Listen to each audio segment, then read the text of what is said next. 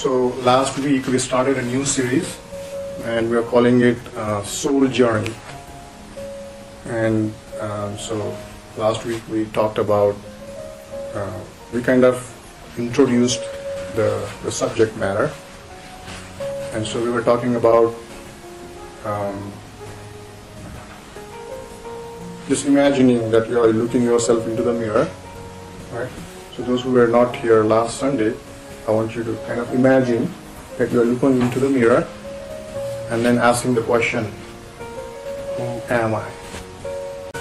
And so you have reached to this level, body, mind, consciousness, you know.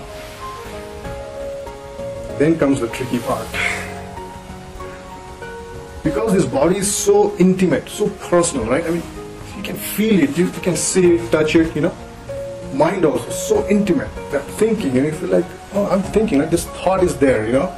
Perception, you know, so intimate, so personal that except for the exception of the sages, except for the exception of the enlightened masters, we assume that we are the body, mind, consciousness. Just grasp it. Because it is so personal, it is so intimate, we feel I am the body, I am the mind, I am the consciousness. Bang. We have clung to it.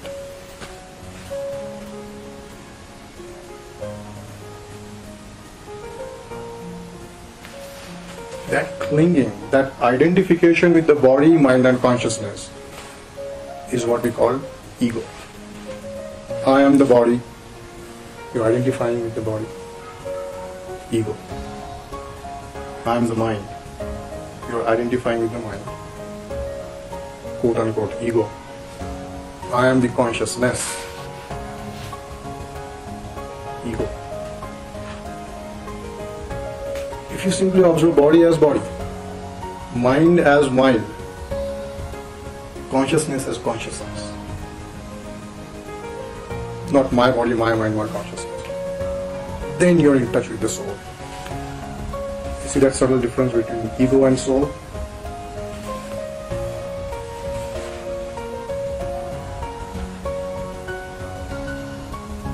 Phenomenologically, we can also say that soul is simply a term used to denote the interdependent phenomenon of body, mind, consciousness.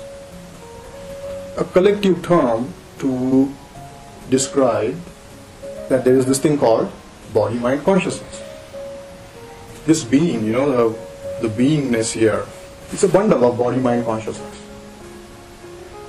So looking at that bundle as it is, now that is as it appears to be, you know,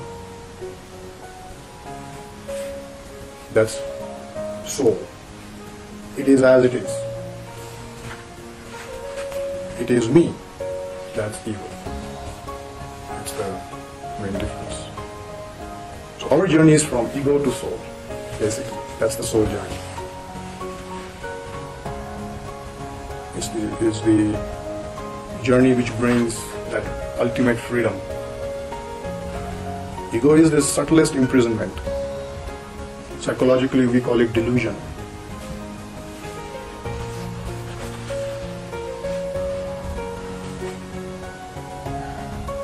If you think there is an individual soul, that's also ego. Guys, there is no individual soul. There is only soul.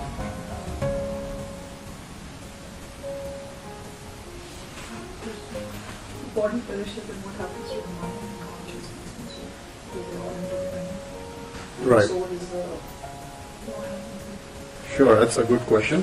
But first I want to clarify my position here. What I am saying here, please take it as a hypothesis. Please do not accept it, neither reject it. Give it a 50% chance. Just give it the benefit of doubt. I want you to investigate it. Do not accept, do not reject, investigate. So whatever I'm saying, it's only a hypothesis for everybody. It's very important. And then you find out whether that hypothesis stands its ground or not. That's your job. That's the soul journey. So coming back to your question, what happens to mind and consciousness, right? So if there is ego, then you would think that there is reincarnation. That is something called mind and consciousness. After birth, as an entity, takes another birth. Okay. So there is this sense of identification with it. So when you say there is reincarnation, then there is ego. When you say there is rebirth, then there is no ego.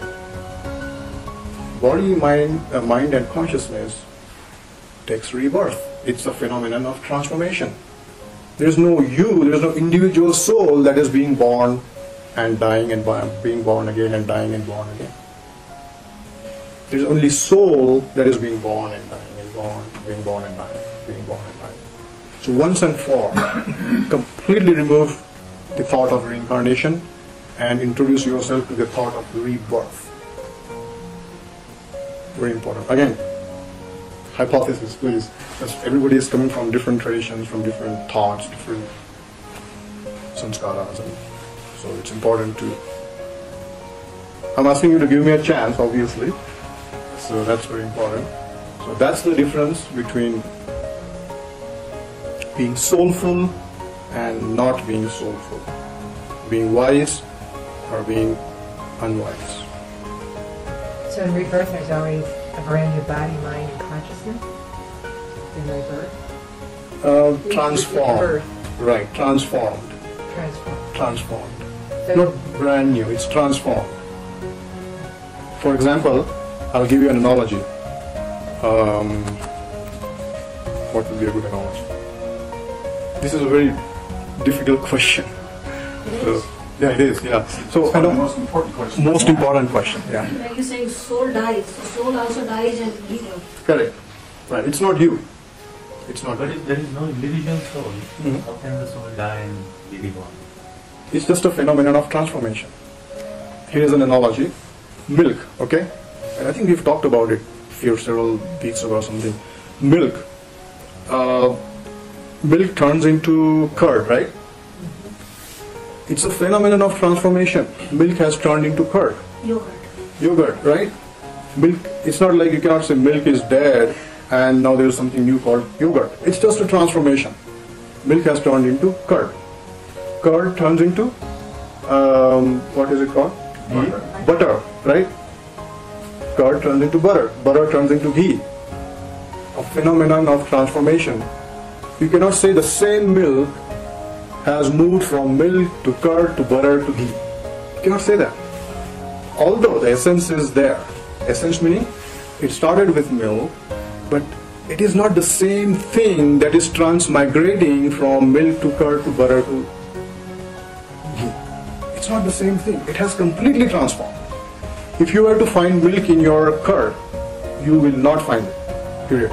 If you were to find curd in your butter, can you extract curd from the butter? No. If there was something that was non-changing, if there was something that was fixed, like individual soul, then you would be able to extract it, right? You cannot extract butter from the curd from the butter. Can you extract butter from ghee? You can't. If there was some fixed entity, which like individual soul, we say, or a person, then you would be able to extract it, right?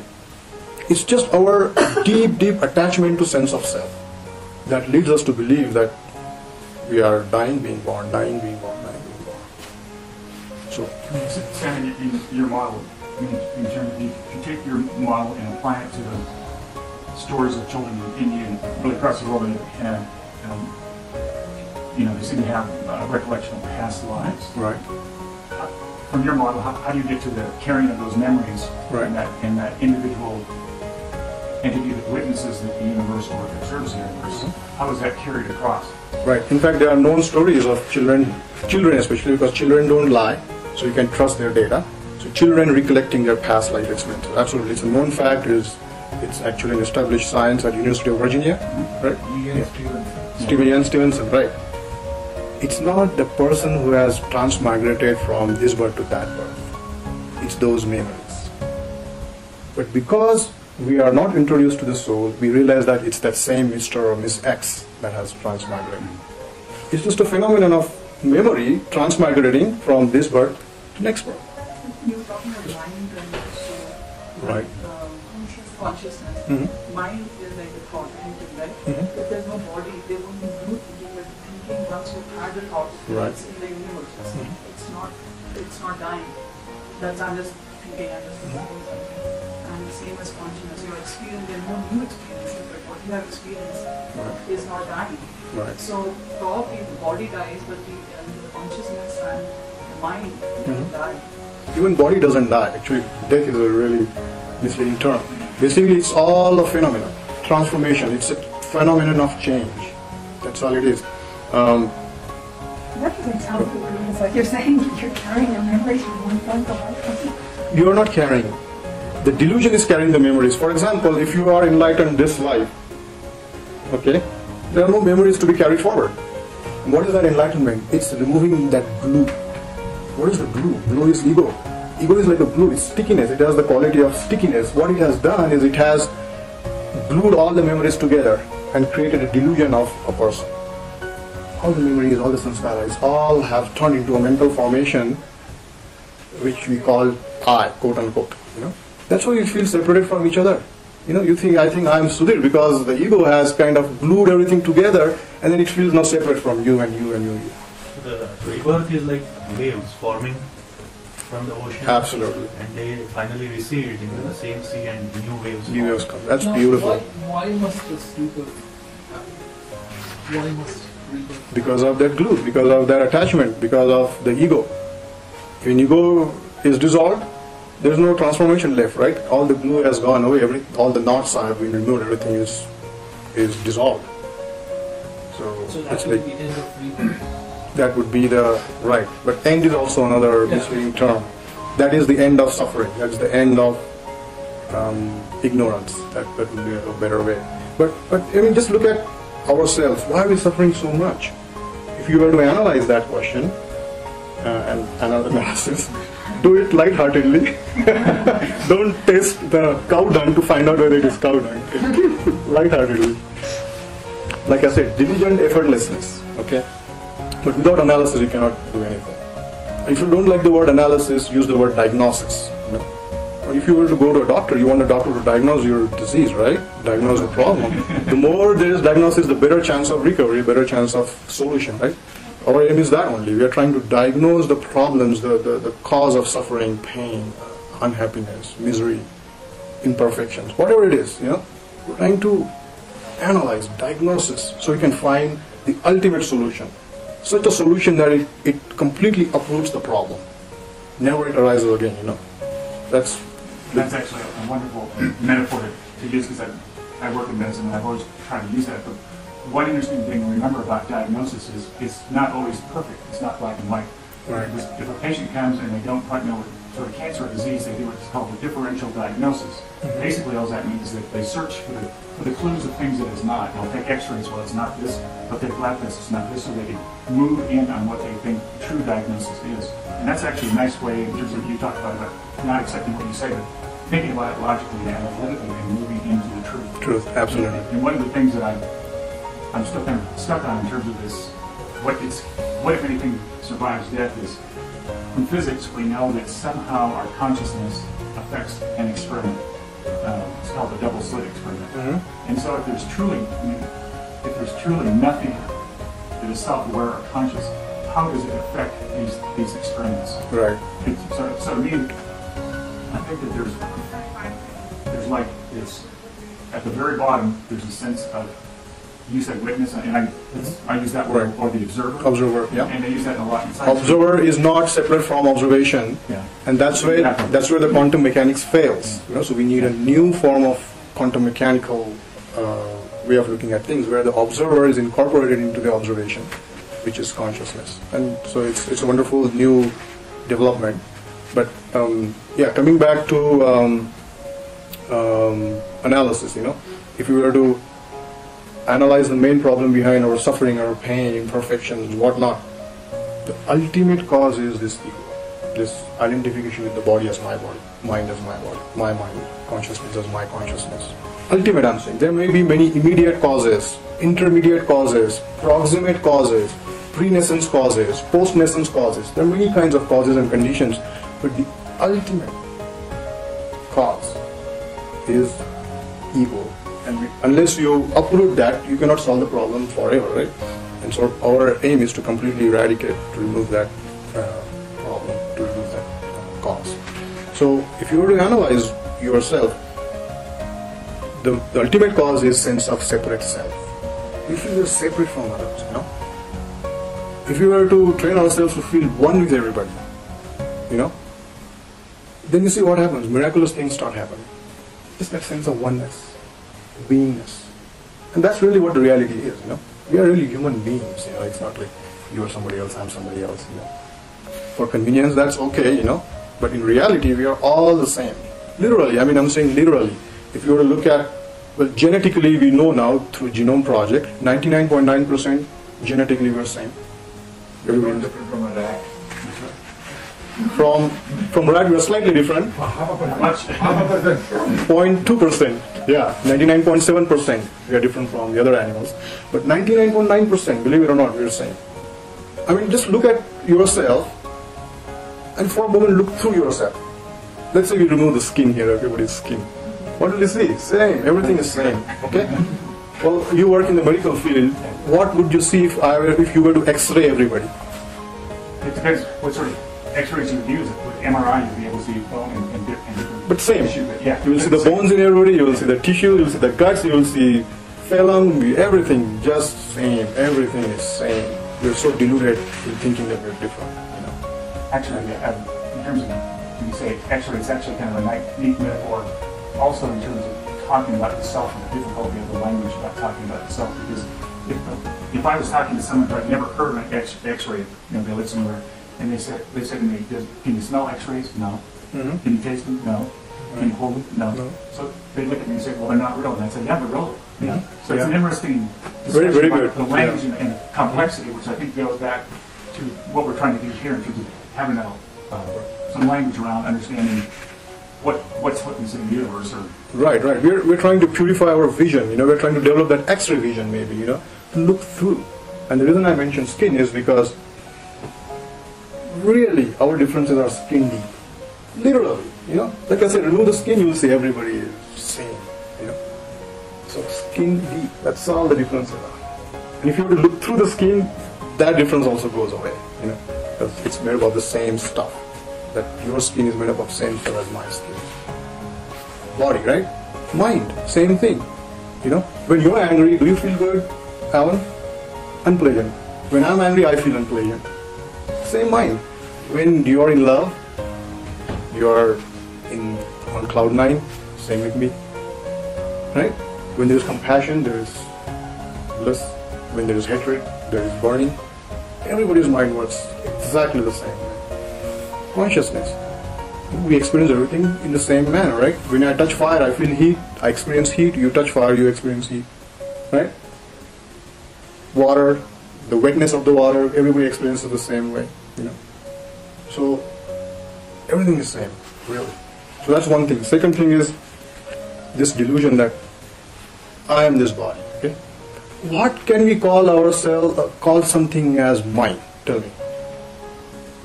At least I think that if I can have unchallengeable control over something, then I can call it mine. What kind of control we have on this body? Can you stop it from aging? Yeah? You can make it sit for half an hour. We have no control over our body, guys. What is this thing called the mind? Sorry? What is this thing called the mind? Sure, yeah. We'll get back to the body part, but mind, For good example, question. even medicine. Mhm. If I hurt my thumb, Right. surgery can be performed on my thumb. Mhm. Can the surgeon perform surgery on the mind?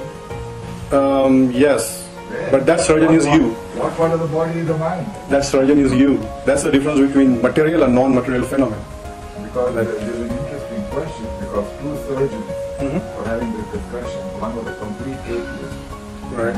He was a neurosurgeon. And one was a very devout spiritual person. He was a heart surgeon. Right. The heart surgeon was the atheist. Mhm. And the heart surgeon tells the neurosurgeon, I perform so many heart transplants for this and for that. I know what the heart is. But what is this mind thing? You're a neurosurgeon. I'm a neurosurgeon. I've never seen this mind thing. Right, we're going to talk about the difference between mind and brain and The everything. problem is But- many of us get confused or are entrapped with These words. in this mind. What is this mind and what is this earth? Right. So we're going to experientially understand everything. The word. To me, the rebirth process Mhm. I think is two-fold process. Mhm. Mhm.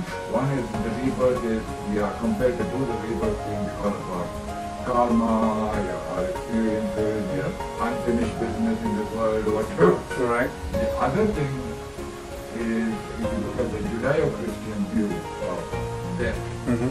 or heaven, to me that sounds like a state of perpetual assisted living. And many of us say, okay, I've been there, I don't want to be this perpetual assisted living. I want some challenges here. Yeah. So that's good. That's good. But going back to your question of mind, I'll quickly define what mind is.